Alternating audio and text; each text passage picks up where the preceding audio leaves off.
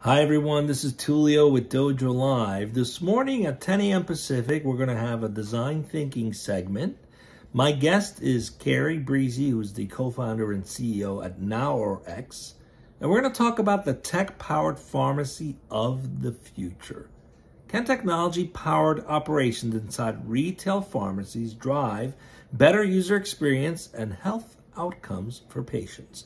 Let's see how NowRx has applied design thinking into disrupting the pharmaceutical industry and creating a better experiences for all of us. Come check out the show at 10 a.m. Pacific today.